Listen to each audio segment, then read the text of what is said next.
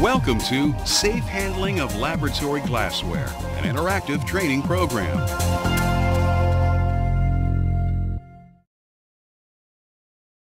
This course should be reviewed to assure that the information conforms to recommended procedures, as well as to any federal, state, or local laws regarding any facility's operations. The producer makes no warranty, expressed or implied, that the information in this course is accurate or appropriate for any particular facility's environment or any individual employee's personal situation. Unauthorized duplication of this course is prohibited under copyright laws.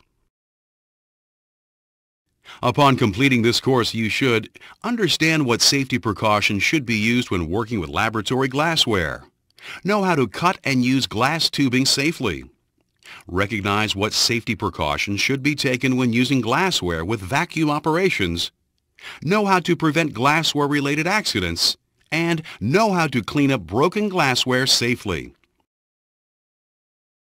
Press the forward arrow to begin the Introduction to Safe Handling of Laboratory Glassware.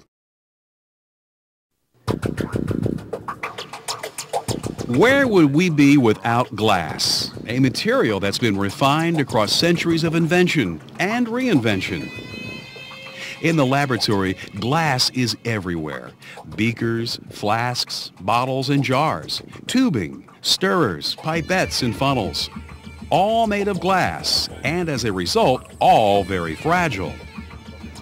If glass is bumped or dropped, or if too much pressure is applied to it, it can crack or even shatter, and then we have an accident on our hands.